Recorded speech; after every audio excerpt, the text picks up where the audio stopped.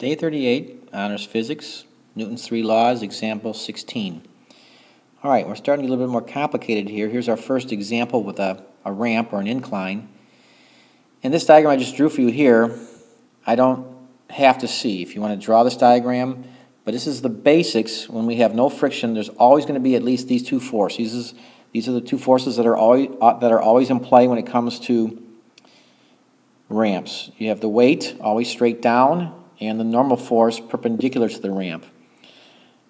With the weight straight down, what we will do though every time is we will break the weight into its two components. So the weight diagram will look like this. Here's W straight down, and then we will have a component of weight perpendicular to the ramp. I'm going to call that W sub n, normal or perpendicular to the ramp.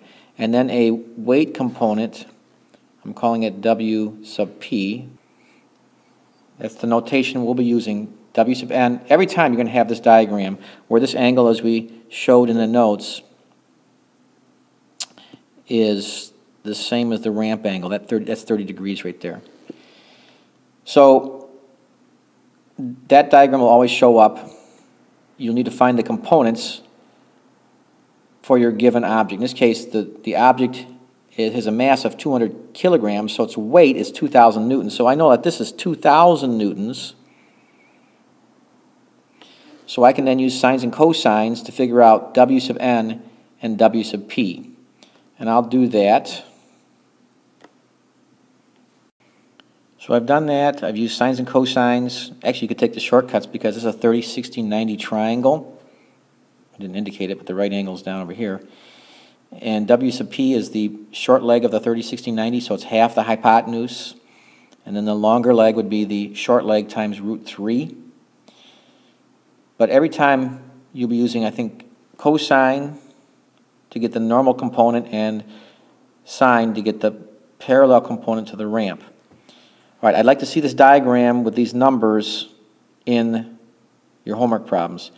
The actual ramp up there, I don't need to see that, but what I want to see is this bottom left-hand information and the following diagram. So at the bare minimum, your diagram will always have three forces on it. When there's no friction, probably going to have these three forces.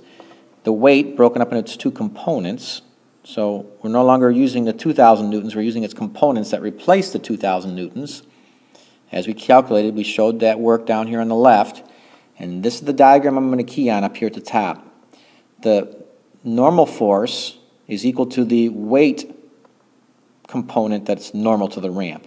So those two are equal. What causes the roller coaster or anything on a ramp to accelerate down the ramp is the component of weight parallel to the ramp. So basically this problem is pretty much done because there's no friction. We're just going to apply F net equals ma. And it's real easy when there's only one force causing the acceleration. That is the net force. Actually, that's all we had to calculate is the force causing the acceleration.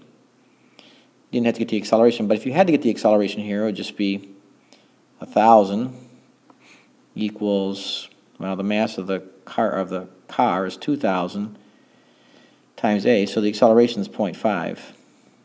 So a little bonus there in this problem.